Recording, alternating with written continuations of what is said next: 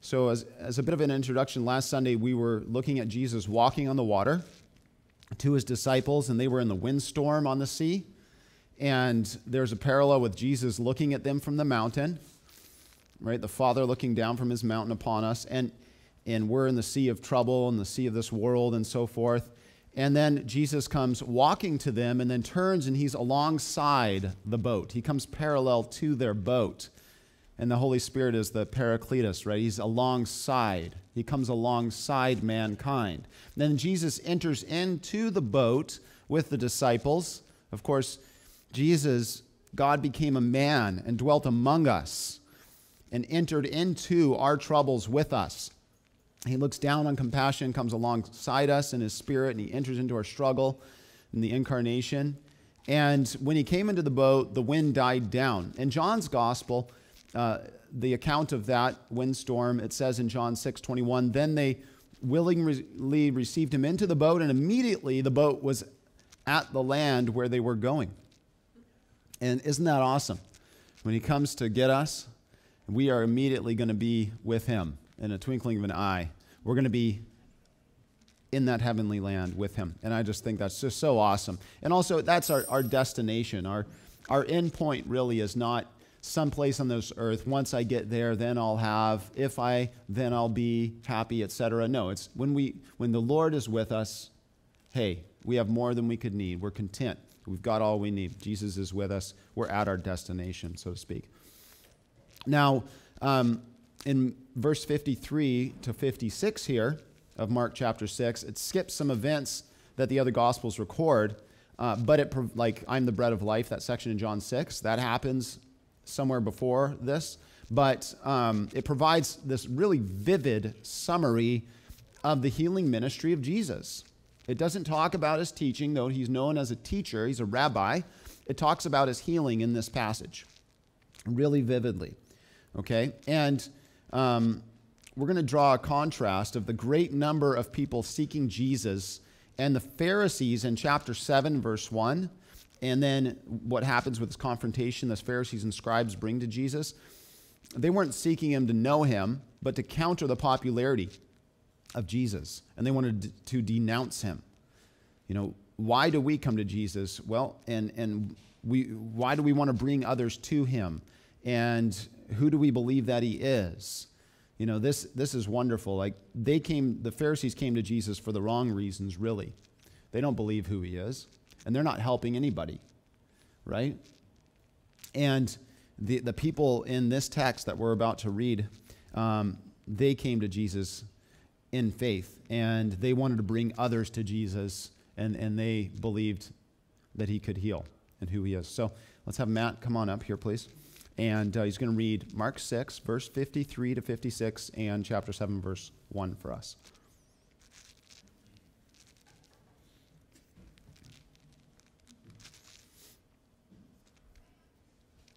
When they had crossed over, they came to the land of Gennesaret and anchored there. And when they had come out of the boat, immediately the people recognized him, ran through the whole surrounding region, and began to carry about on beds those who were sick to wherever they heard he was. Wherever he entered, into villages, cities, or the country, they laid the sick in the marketplaces and begged him that they might just touch the hem of his garment. And as many as touched him were made well. Then the Pharisees and some of the scribes came together to him, having come from Jerusalem. Thank you, Matt. Lord Jesus, we want to know you more intimately. We want to know you as our Redeemer, our Savior, our friend. We also want to know you as our healer. Lord, open our eyes to see spiritual things, our understanding. We pray that you would give us wisdom and spiritual understanding, like Colossians 1 says, Lord. Father, that you would open our hearts more and more to the glory of Jesus Christ, that he would be made known to us through your Spirit. And God, that we would just delight in our Savior who heals us. In Jesus' name we pray, amen. So in verse 53 of Mark 6, we see that they had crossed over and they came to the land of Gennesaret. They traveled from east to west in the northern tip of the Sea of Galilee, or Lake of Galilee. And Gennesaret was a plain about 3 miles long and 1 mile wide, and or 1 mile long and 3 miles wide. It was a densely populated spot. Now, Luke 5:1 says the lake of Gennesaret. That's also in Maccabees, which is a book in the Apocrypha. But the Sea of Galilee may have been named after this town, Gennesaret, the Lake Gennesaret. And it likely did give it its name. Josephus describes the fertility, climate, and beauty of this town in such glowing terms, just this beautiful, wonderful location here. And they anchored or tied off there. They tied to an anchor. They anchored the boat on the shore at Gennesaret. And verse 54 says, when they came out of the boat, immediately the people knew him. Immediately the people recognized him. So he was well known in this area of Galilee. And it must have been early in the morning, shortly after daybreak. And the people that lived there, they're at the shore doing something, or they're cleaning something, and they see Jesus. And so what starts to happen? What do? Well, it says they ran through the whole surrounding region, which is broader than the town of Gennesaret itself. They're running through the whole surrounding region. And Jesus being there got everyone excited. They're running to the neighborhood towns, villages, and all around, calling out to their friends. It says the verb ran about. They ran about. That's only actually here in the New Testament. And it pictures a real hurried circulation of the news. It pictures a scurrying, a running about, you know. Like if you turn the light on or in a dark place, and then you go, oh, whoa, there's some mice or something. They scatter, they run about. That's the idea that it brings to us. And the people were doing this. They dropped what they were doing, the regular business of their day. They were sewing cloth or preparing flour, or whether they were mending or cooking, or whether they were trading or selling, or whatever it was they were doing. People stopped what they were doing. Their regular business of their agricultural society stopped because Jesus was there. And they would run to family members, to cousins, to aunts who needed help, or to friends that they knew who needed help. And what did they do? They picked them up. So it has the term throughout this text, they're sick. They're sick. They're sick friends. They're sick family members. Whoever they knew that was sick, they went to them. They ran to them, and they picked up their sick, the ones they knew and loved who were sick, and they carried them. It's beautiful pictures. They likely put them on what was called pallets, but it's a cot, really. It would be a piece of canvas with dowels. And they would carry them on these cots, and that would mean that they would need more than two people often. You need at least two people to carry their sick. And they were carrying them on foot for distances, right? Those who were wealthy would obviously use a mule or something like that to carry their family members. And I want you to picture that everybody's running around because Jesus is there to go get their sick and bring them to Jesus. That's the destination, of course. But look closely at the end of verse 55.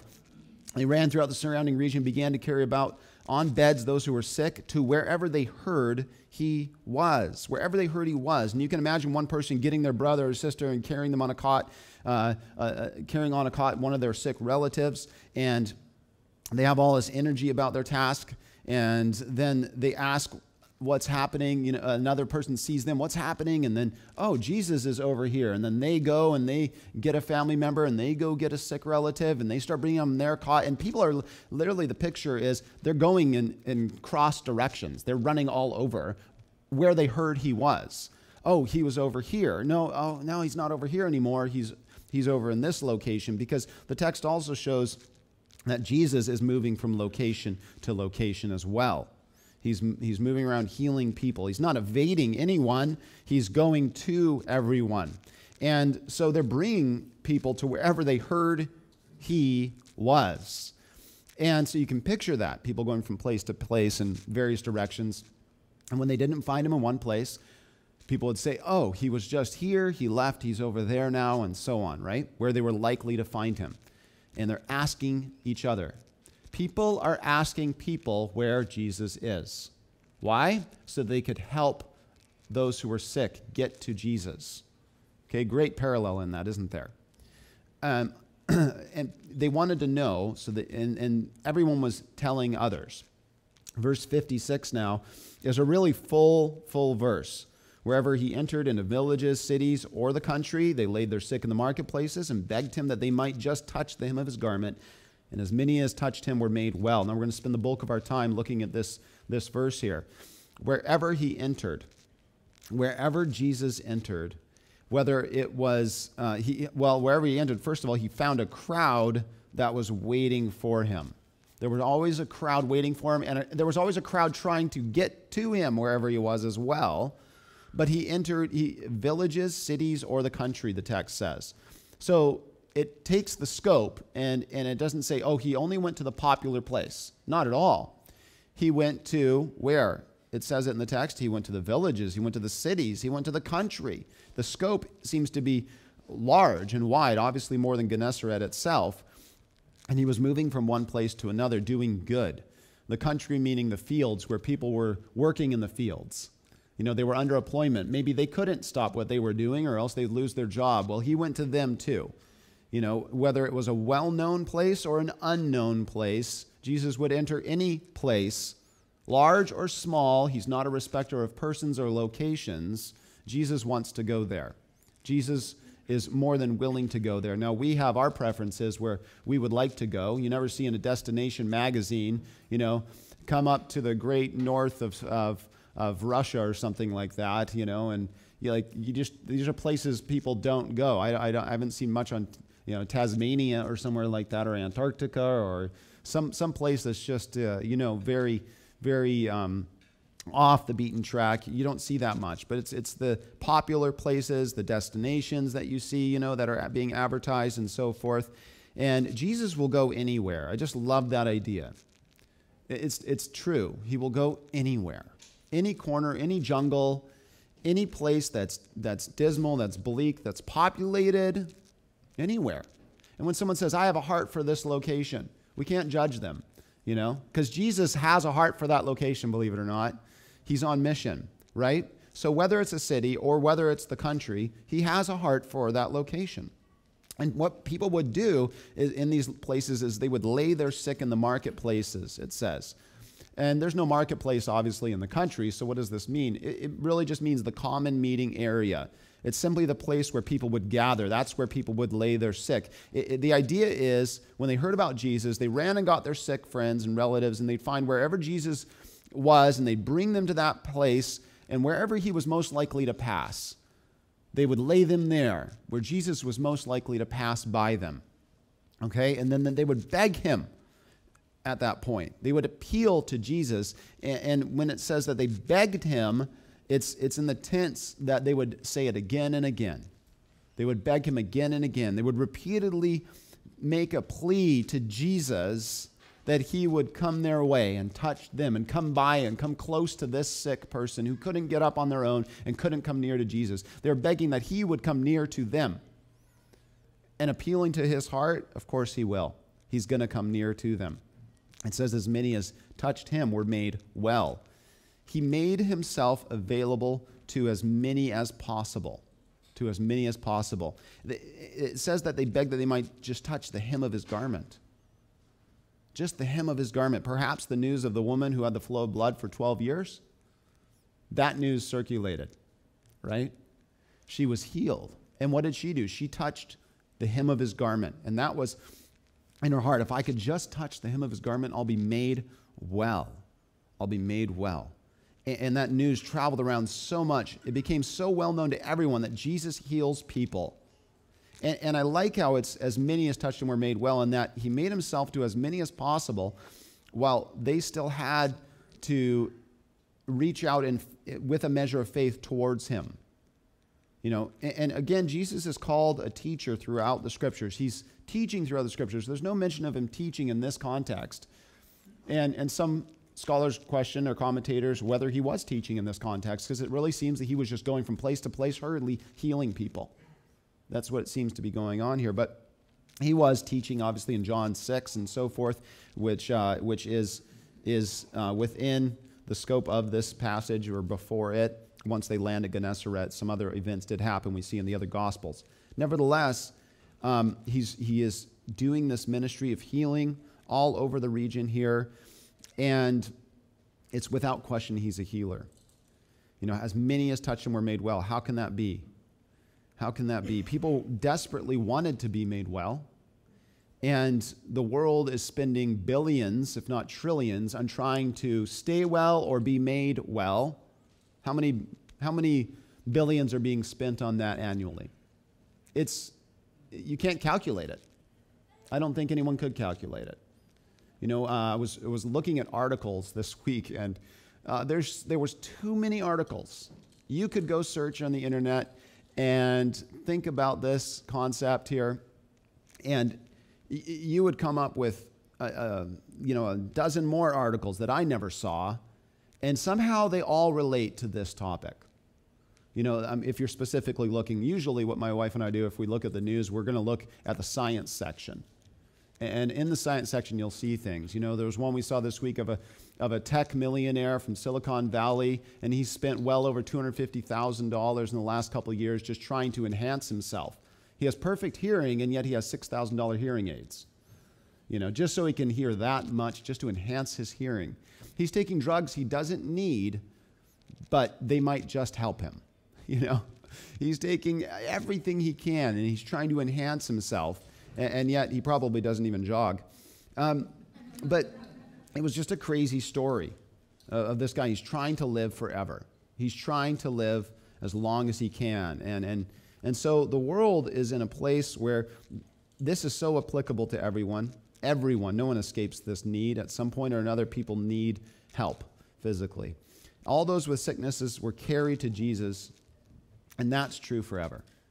You know, that those with sicknesses can still be carried to Jesus, in the sense through prayer, carried to Jesus, bring people to church, tell people about the gospel of Jesus. We have the gospel on our feet, and we have the authority to publish the good news of the Messiah. And so we have the right to carry the good news to people who are sick. And in a sense, that's carrying people to Jesus, I guess, right? And he still receives those in need. Everyone has sin, and they need to come to Jesus. He healed people wherever they were, cities, towns, or countries. And God sent Philip. He was in the middle of a revival in the book of Acts in Samaria. And God removed him from that revival and sent him to one man in the desert, the Ethiopian eunuch. One man that needed a touch from the Lord. He needed to hear the gospel. And that was the Lord's movement. And Philip didn't complain about that. One person, I was in the middle of hundreds coming to Christ, or something like that. No, that's the Lord has that. That's the Lord's purposes. James O. Frazier, Beyond the Ranges. You could watch a documentary on him or read his book, but about going to the Lisu people in China and just his heart for these people and just laying down his one life and not seeing fruit for years to come, but now still to this day known as a Christian people. And God would send his message out. He wants to go to people, doesn't he? Regardless of occupation or location, regardless of specific sickness or illness, regardless of their attitudes, the healing and life is offered freely in Jesus. And of course, forgiveness of sins is the greatest healing of all. And I hope we're going to tie these in together a little more. I wasn't necessarily going to go into some of the idea of what is healing our physical bodies about, but the more I studied this, I didn't want to just make the quick jump and say he forgives us of sin. That's the greatest healing. He's going to give us new bodies. We're healed, which is totally true.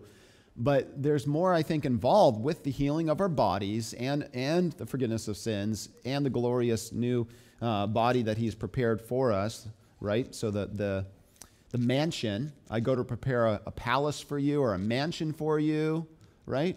It's right here on this board.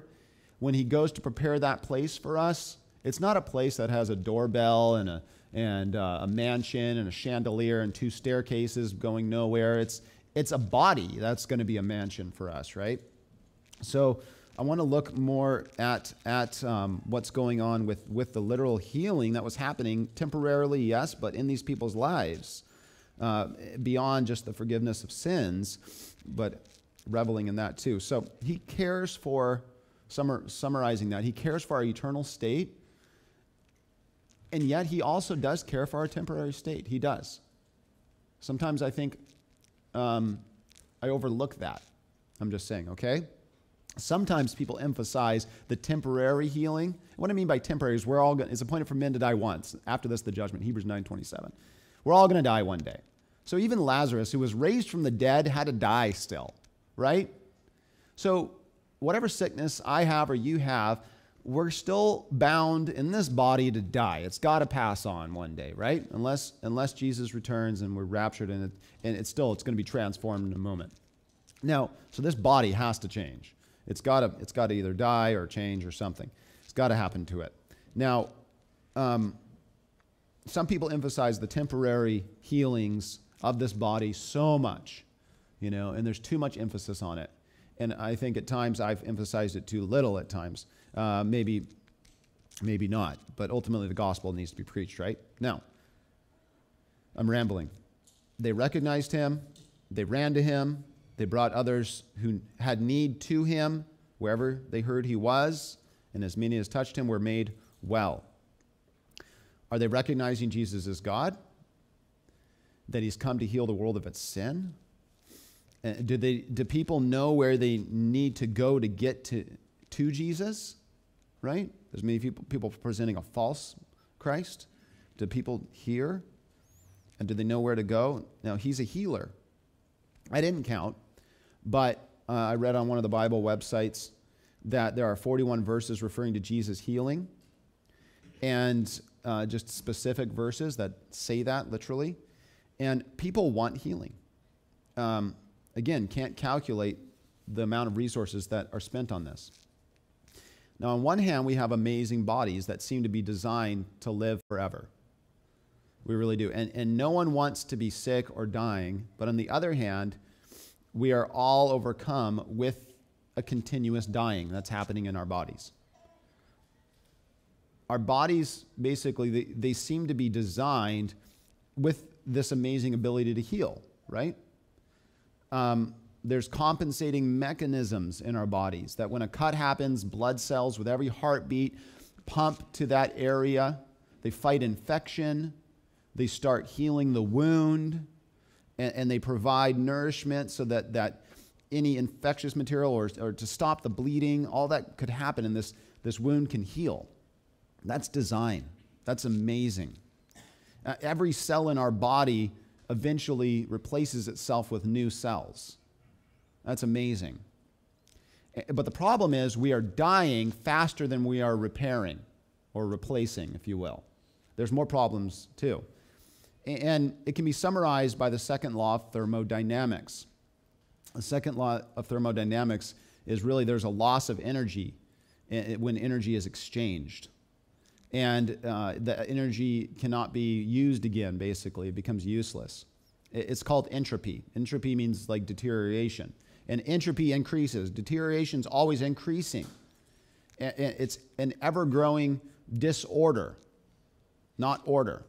That's a law in our universe, that there's a principle of entropy decay, a continuous increase of disorder in all the elements.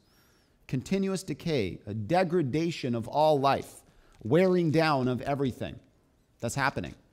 And we can try to slow it down, but it can't be overcome. The first law of thermodynamics is, there's 4 laws, but I won't go through them all. The first one is basically, it's about the quantity of energy. That energy is not created or destroyed, right? It just changes forms. The second law is about the quality, not quantity, but quality of energy. The quality of energy dissipates. It's unusable, okay?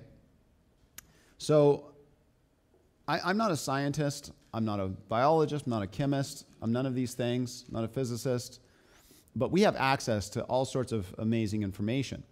And again, anywhere you look, you're going to see interesting stuff. And I think it relates quite often to the Bible because the Bible has the answers. The Bible has the answers. So forgive me, but I'm going to read some quotes from some of the articles I was reading this week about our bodies. And I was really interested in looking up, are we meant to live forever? Is the human body meant to live forever? How is it designed to do so?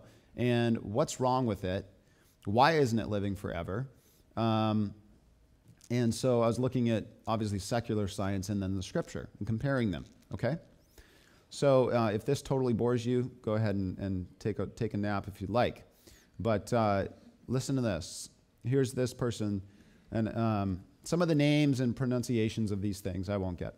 But Sable Mitra, a professor of physics at Missouri State University, finds the second law to be the most interesting of the four laws of thermodynamics.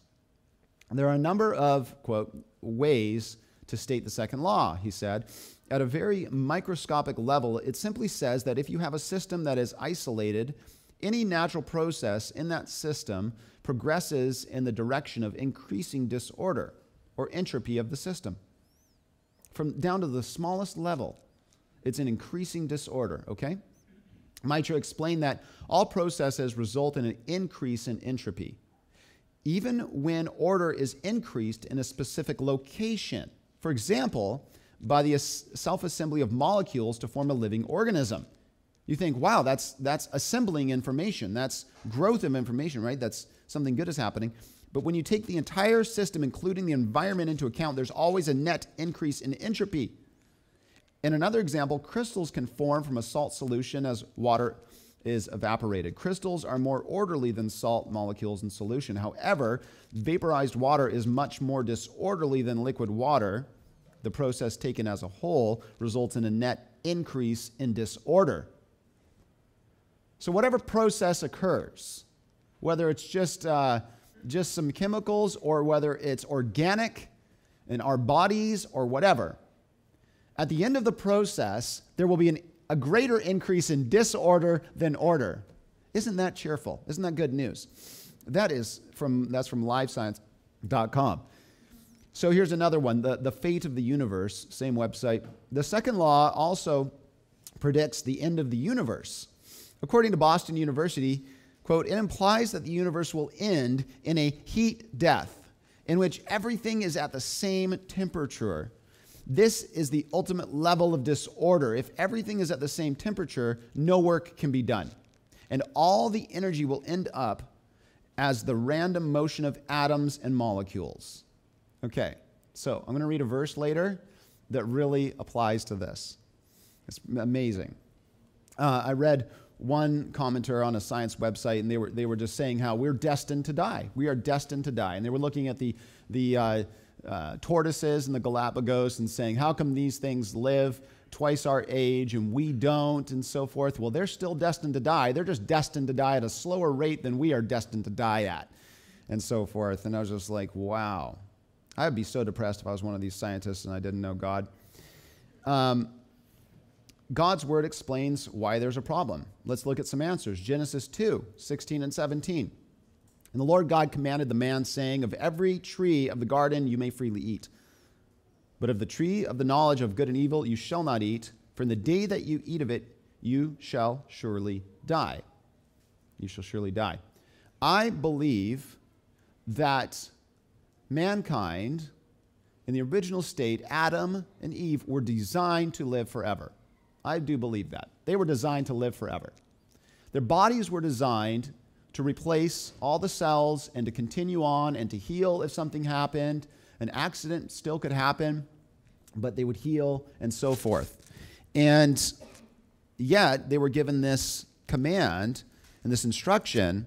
There is a tree in the garden, and if you're going to behave willfully and be deceived and be disobedient and go eat that tree, there needs to be this free will, you're going to die. Now, Genesis 3, 1-5 says this.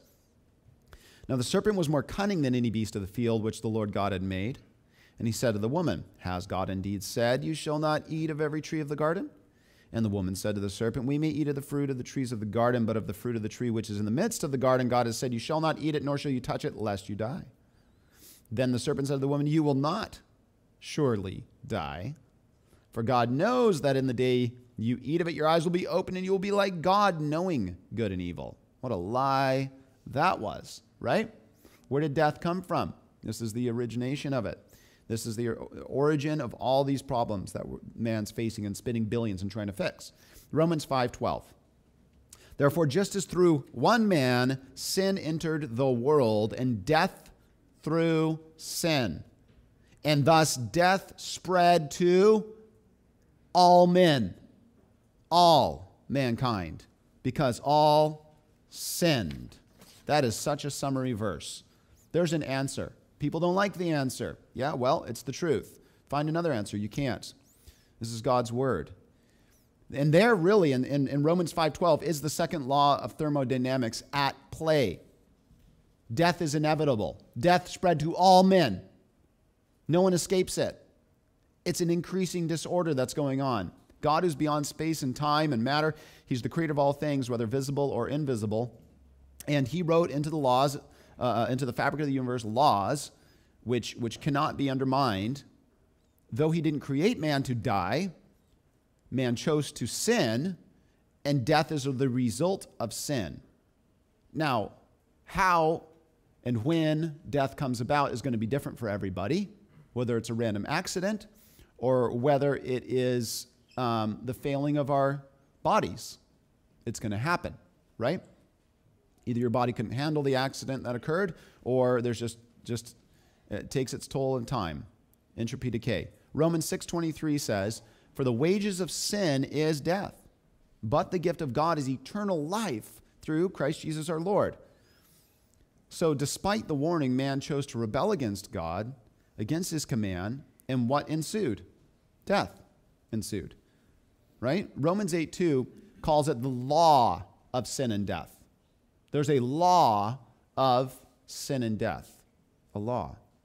And when our original parents, Adam and Eve, disobeyed God, spiritual death ensued, and the inevitable physical death immediately began. Children are literally born dying because there's an increase in disorder. It's going to happen. Born dying. Is there any way to overcome that? And science calls it the second law of thermodynamics. The Bible calls it sin in consequence of it. That's what the Bible calls it. Sin and its consequence, right? And it's a law. It's the law of sin and death, Romans 8:2. From the original plan to live forever, man's lifespan prior to Noah's flood dropped to a whopping 911 years of age, an average. Isn't that crazy? After the flood, and people are like, that's insane. That can't happen. Just listen. After the flood, Noah's flood, the global flood, the average lifespan is recorded to be 120 years of age on average, and drops even further in what's recorded in Psalm chapter 90, verse 10, 70 years of age. And now, with a little tweaking here and there in our environment, we can live men to 74, and women to the average, I think, of 78 or something. And this is very interesting when you consider what science has discovered concerning why we age. And again, millions are interested in spending money and trying to reverse this aging thing, right? I don't think it's age. I don't think it's time. It's entropy decay. It's decay that's the problem. And here's another quote. Authors Morris and Clark define it. A somatic mutation, it's a body, is somatic. A somatic mutation is a sudden, random change in the structure of a cell of the body. Since almost all mutations are harmful, the gradual accumulation of mutations in the cells of various organs and tissues will inevitably lead to impaired bodily efficiency and eventually to complete breakdown of one or more bodily components. Okay, so the sun's UV rays are constantly bombarding the earth and causing nearly all mutations known.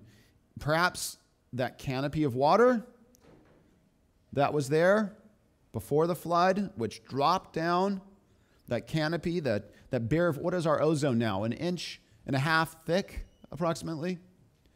Oh, really? And if it was, 6 meters thick, then what? Then what kind of protection would we have? What kind of climate would be on the earth? Oh, it'd be perfect. It'd be a paradise around the entire globe. Creation scientists say. So anyways, this canopy that's described in Genesis separated the waters above from the waters below. The Genesis record talks about that. Then it tells us about the global flood when this canopy drops, and it would prevent much of those mutations. Slow the rate of decay. Aging is still occurring, but decaying is not rapidly occurring, right? So that's how that goes. Apparently, certain lizards and anything of that reptile family, they just keep growing. So there's some animals, they've got their limit. You know, my kids ask, how tall am I going to be? How tall was Grandpa? And so forth. And they're wondering, what's the limit? There's iguanas, you know, you can see 6 feet long, what have you. Because they just don't stop. If they could keep aging, they'd keep growing, sort of thing, right? Interesting. But much of the mutations would be slowed at least, slower rate. And so we see these long years before the flood, and we see shorter years immediately after, and then down to 70, which has remained that way. And that explains these long lifespans and the short ones afterwards. Now, I just won't go too much further into some of these things, but I do want to talk real quick, and I want to tell you about these chromosome things I was reading about. A chromosome has at the end of it what's referred to as, quote, nonsense DNA, called telomeres. When a cell divides, the length gets shorter at the end. When there isn't any length left, it can't reproduce. It can only wear out and die. Now, a telomere is an enzyme that repairs telomeres. So, the following is a lead paragraph in an article in Discover magazine titled Immortal Cells. The clusters of human skin cells basking in a sterile incubator with alarms poised to go off if the level of carbon dioxide drops or the temperature wavers from 98.6 degrees appear to be blessed with eternal youth. Under normal circumstances, skin cells divide about 50 to 70 times and then quickly wither and stop dividing. But after nearly 2 years in a laboratory at Geron, a Menlo Park, California biotech company, these genetically altered cells are approaching 400 divisions and still show no signs of aging. They just keep multiplying. Now, from the same article, biochemist Carl Harley had this report, quote, telomeres are now known to be the clock of cell aging. Telomerase is the enzyme that can rewind the clock. It gives us a way to restore an increased lifespan, a youthful lifespan to aging cells. So people are trying to find a way to reverse it. They're trying to find a way to stop entropy decay. They're trying to find a way to slow it or reverse it, right? People don't want to die and they don't want to be sick. Granted. Now, back to our text, think about this. When Jesus healed all of these people, how did he do that? I could study all the science I want to. I still won't know the exact answer because I don't know about telomeres and telomerase or whatever, and I don't know about the chromosomes and all these other things. I don't know. But it's without question that he healed so many, countless people. He repaired the cells. He introduced life again. He is beyond this world and its curse. He came without sin, right? Romans told us that death spread to all men, but Jesus came from above and he came without sin. Death had no claim upon him. Sin had no claim upon Jesus. Therefore, death had no claim upon Jesus. There was no cause for it. That's why he could, in his body, as 1 Peter 2:24 says, he himself bore our sins in his body on the cross so that we might die to sin and live to righteousness, for by his wounds you were healed. Quoting Isaiah 53. Because death is a result of sin. Entropy decay is a result of sin. So he himself, without sin, became sin for us that we might become the righteousness of God in Christ. And now we are healed by him taking wounds upon him, our wounds upon him. It's incredible. But he heals countless people. And what was he doing? Was he rewinding the process of decay in this broken system in their body, whatever the broken system was? He rewound that process of decay in that system. He healed that problem. He healed those cells which were not working correctly. And they were healed immediately. He knows exactly where the problem is. He knows where it is. Now, we don't know what's going on. Again, it's guesswork for all the scientists. And they're usually working from symptom down to cause and maybe never finding the cause. Jesus does not work from symptom to cause. He works from cause to symptom. He works completely the other way. He treats the cause. And the cause is sin. The world doesn't want to hear it, but it's the reality. The cause is sin. That's the cause. Everyone's going to die, and the cause is sin. Man treats symptoms. That's what man does. We look at symptoms, we don't feel well, and then we go around complaining, and then we don't try to fix our symptoms. Jesus knows the cause, and he goes for the heart of it. Isn't that amazing? And in the midst of it, he has compassion on all the weakness that we feel because of sin.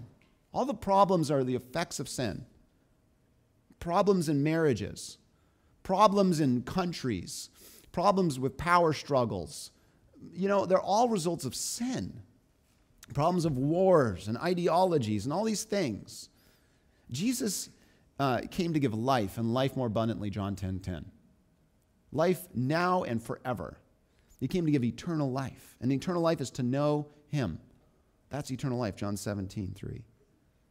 So he will take his people home with him and fit them with eternal bodies. He's going to return to earth, rule for 1,000 years. And then the earth and all the elements, listen, will melt with fervent heat. That's what's going to happen. Jesus will create a new heaven and a new earth, and the new Jerusalem will come down. There was another article, and it was on the cover of the science page in The Guardian just yesterday. And it was about zombie cells. On the front page of it, zombie cells. And it showed these two different mice. And the zombie cell is a cell that is dead. And it can't reproduce anymore, but it still remains in the body. And so it's just there, and then other cells, apparently they think it feed off of that, and they get lazy too or whatever. That's the gist of it. But they said they found a way to flush out these zombie cells, these dead cells that do nothing for humans, for organisms. And they were flushing the cells out of one mouse and letting the other mouse just continue. They weren't infecting it or anything, just let it continue. 2 mice, same age, and one looked super healthy and one was withering. They were able to flush these dead cells out. Still going to die. Thanks for treating more symptoms, right? He gives life abundantly. He gives it abundantly. Here's what we know. Jesus has the power. Jesus has the authority because he has no sin, and yet he took it on. He has the power. He has the authority. Jesus has the wisdom. He's the creator. He has the wisdom to enter in to the root problems and to heal. He has the knowledge. He has the love to do this. I think it's so wonderful who he is. In Revelation 21:23, let me read some verses from Revelation for you. Now think about this in light of some of this stuff that I read to you. And the city had no need of the sun, neither of the moon to shine in it. This is the New Jerusalem that comes down. I give you a very quick survey of the future events. For the glory of God did lighten it, and the Lamb is the light thereof. The city, the New Jerusalem, has no need of the sun or the moon to shine in it. And again, in Revelation 22, verse 5, and there shall be no night there, and they need no candle, neither light of the sun. For the Lord God gives them light, and they shall reign forever and ever. Eternal life, living forever. How does this work? No sun as well, by the way. No UV rays hitting everything, by the way. That's interesting, I think.